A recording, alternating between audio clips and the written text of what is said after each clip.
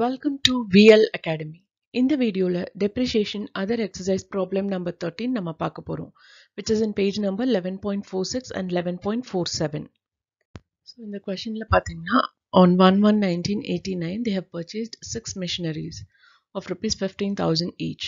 அதுல வந்து next year அதாவது 1990ல வந்து ஒரு மிஷினரியும் 1991ல ஒரு மிஷினரியும் they are selling for the same price, that is 12,500, and they are following the rate of depreciation of 10% on cost.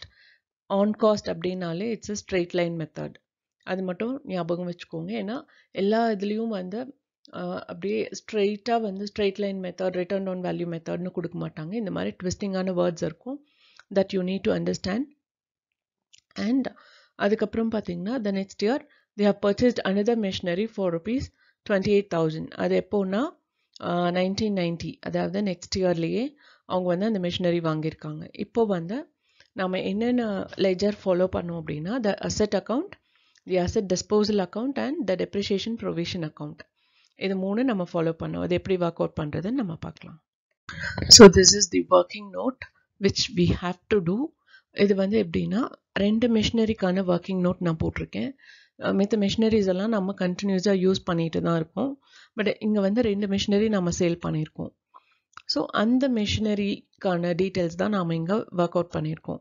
First one is on 1/1/89 நாம் வந்து 6 machinery வாங்கினாலும் நம்ம ஒரு மிஷினரியை அடுத்த வருஷம் விற்றுருக்கோம். அந்த மிஷினரிக்கான காஸ்ட்டை மட்டும்தான் இங்கே போட்டிருக்கோம், தட் இஸ் 15,000. அண்ட் 31/12/89 பார்த்தீங்கன்னா நம்ம டெப்ரிசியேஷன் கால்குலேட் பண்ணணும், that is 15,000 into 10/100, that is 1,500.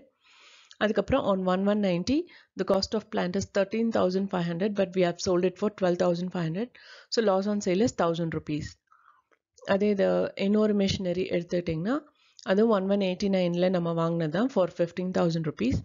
So next அந்த இயர் எண்டில் வந்து நம்ம டெப்ரிசியேஷன் போட்டிருக்கோம், that is 1,500.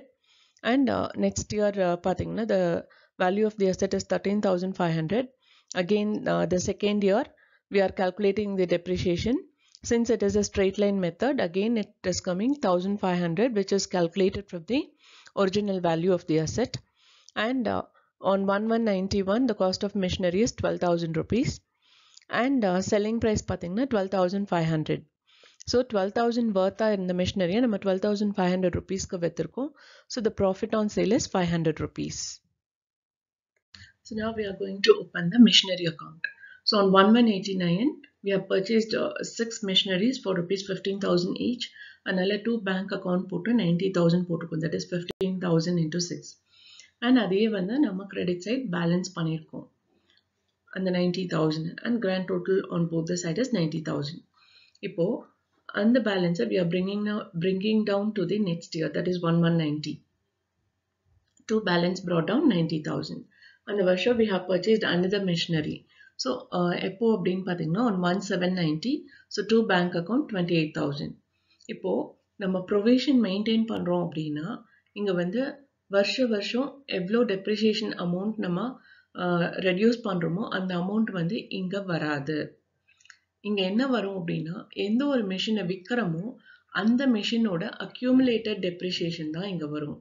அக்யூமுலேட்டட் டெப்ரிசியேஷன் அப்படின்னா என்னன்னா அந்த மிஷினரி வாங்கினதுலேருந்து விற்கிற வரையும் எவ்வளோ டோட்டலாக டெப்ரிஷியேட் ஆயிருக்கு.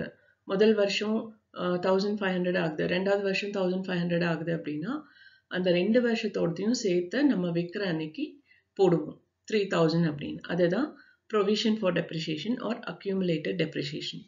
ஸோ இங்கே வந்து இது ஒரு வருஷம் தான் யூஸ் பண்ணியிருக்கோம், அடுத்த வருஷமே நம்ம அதை வித்துட்டோம் அப்படிங்கிறதுனால 1/1/90ல பை ப்ரொவிஷன் ஃபார் டெப்ரிசியேஷன் 1,500 போட்டிருக்கோம். அண்ட் ஆல்சோ இந்த machinery வித்ததில் profit R loss on கண்டுபிடிக்கிறதுக்கு நம்ம ஒர்க்கிங் நோட்லேயே ஒர்க் அவுட் பண்ணியிருக்கோம். So on 1/1/90 we have faced a loss of rupees 1,000. So லாஸையும் நாம் கிரெடிட் சைட் போட்டிருக்கோம். லாஸாக இருந்தால் கிரெடிட் சைட் வரும், ப்ராஃபிட்டாக இருந்தால் டெபிட் சைட் வரும்.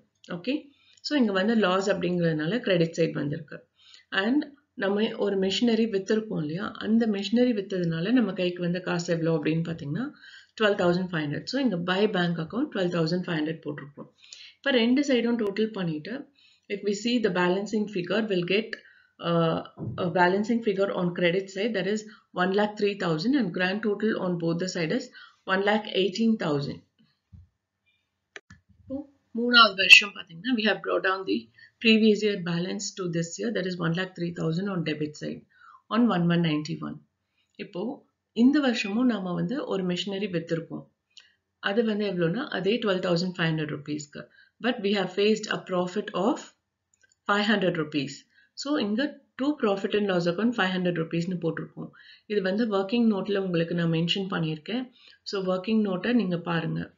அண்ட் எப்போவுமே ஒரு machinery விற்கிறப்போ in case we are following providing a provision for depreciation, in that case நம்ம accumulated depreciation வந்து இங்க மென்ஷன் பண்ணுவோம் by provision for depreciation.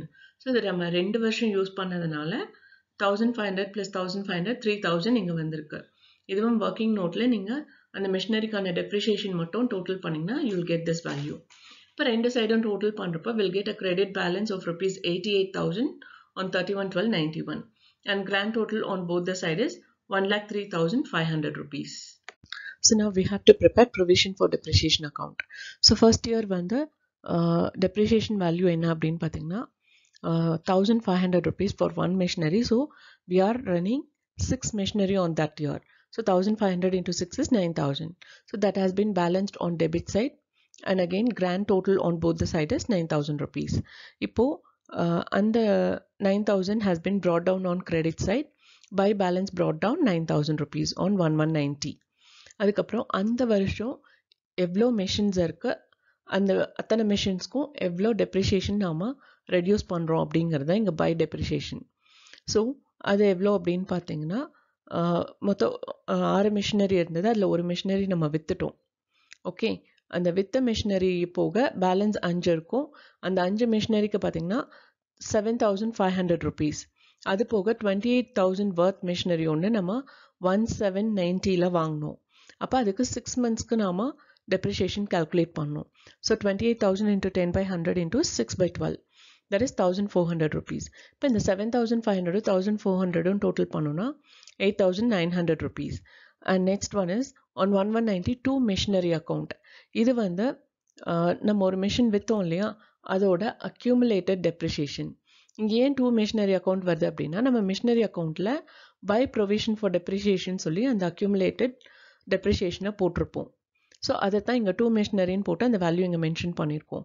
இப்போ we total on both the side will get a balancing figure on debit side as 16,400 rupees as on 31/12/90 and grand total on both the side is 17,900 rupees.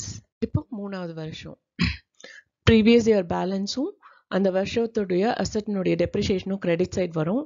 And நம்ம machinery விற்றுனோன்னா அதனுடைய accumulated depreciation debit side வரும். இது மட்டும் நீங்கள் இந்த provision for டெப்ரிசியேஷனில் ஞாபகம் வச்சுக்கோங்க. Okay, so இங்கே வந்து previous year balance has been brought down, that is 16,400. And அந்த வருஷத்துடைய டெப்ரிசியேஷன் பார்த்தீங்கன்னா 2 மிஷினரி நம்ம விற்றுட்டோம். ஸோ பேலன்ஸ் 4 மிஷினரிஸ் தான் இருக்குது. So 1,500 into 4 is 6,000 rupees. அதுக்கப்புறம் 28,000 worth மிஷினரி போன வருஷம் வாங்கினோம் இல்லையா, அதை வந்து இந்த வருஷம் ஃபுல்லாகவே நம்ம யூஸ் பண்ணியிருக்கோம். அதனால 28,000 into 10/100 is equal to 2,800 rupees. அப்போது இங்கே 6,000 plus 2,800 is 8,800 rupees. அது போக நாம் இன்னொரு மிஷினரி வந்து இந்த வருஷம் விற்றுருக்கோம், that is for 12,500 rupees. அது 2 வருஷம் நம்ம யூஸ் பண்ணதுனால will get 1,500 into 2 years, that is 3,000 rupees.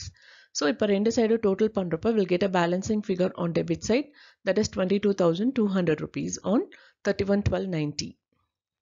1 and grand total on both the side is 25,200 rupees. So next வந்து மெஷினரி டிஸ்போசல் அக்கௌண்ட். இது வந்து எப்போ ரிஃப்ளெக்ட் ஆகும்னா எந்த வருஷம் நம்ம மெஷினரி விற்கிறோமோ அந்த வருஷம் மட்டும்தான் இதில் வந்து என்ட்ரி வரும். இப்போ மெஷினரி டிஸ்போஸ் ஆகலை அப்படின்னா எந்த என்ட்ரியும் இருக்காது. ஸோ முதல் வருஷத்தில் நம்ம பர்ச்சேஸ் தான் பண்ணியிருக்கோம், எந்த ஒரு அசட்டும் விற்கலை. பட் ரெண்டாவது வருஷம் அதாவது 1990ல் பார்த்தீங்கன்னா on 11/1990லேயே ஒரு மெஷினரியை விற்றுருக்கோம். Okay, that is 2 machinery account 15,000 rupees.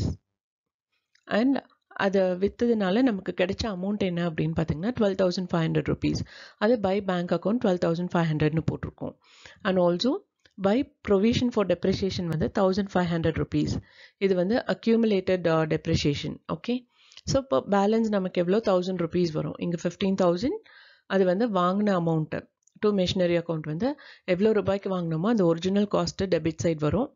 And அதை விற்றது மூலமாக நமக்கு எவ்வளோ அமௌண்ட் வந்தது அண்ட் எவ்வளோ ப்ரொவிஷன் நம்ம டெப்ரிசியேஷன் எடுத்து வச்சுருக்கோம் அந்த அமௌண்ட் வரும் அண்ட் எவ்வளோ லாஸ் ஃபேஸ் பண்ணோம் அப்படிங்கிறதும் வரும் on credit side. Okay, so இங்கே வந்து இப்போ ரெண்டு சைடும் டோட்டல் பண்ணோன்னா will get 15,000 rupees. And for next year அடுத்த வருஷமும் பார்த்தீங்கன்னா ஒரு மிஷினரி விற்றுருக்கோம். ஸோ அதனுடைய ஒரிஜினல் காஸ்ட் வந்து 15,000 rupees, அது டெபிட் சைட் வந்திருக்கு. அண்ட் அது எவ்வளோக்கு விற்றோம் அப்படின்னு பார்த்தீங்கன்னா 12,500 rupees. அண்ட் அதனுடைய அக்யூமுலேட்டட் டெப்ரிசியேஷன் 2 வருஷம் நம்ம யூஸ் பண்ணியிருக்கோம் இல்லையா, ஸோ 1,500 + 1,500 3,000 rupees நம்ம பை ப்ரொவிஷன் ஃபார் டெப்ரிசியேஷன் போட்டிருக்கோம். அண்ட் நமக்கு வந்து இதில் ப்ராஃபிட் தான் கிடச்சிருக்கு. So 2 P&L account debit side வரும். Profit on sale that is 500 rupees. So இப்போ ரெண்டு சைடும் டோட்டல் பண்ணோன்னா வில் கெட் 15,500 rupees.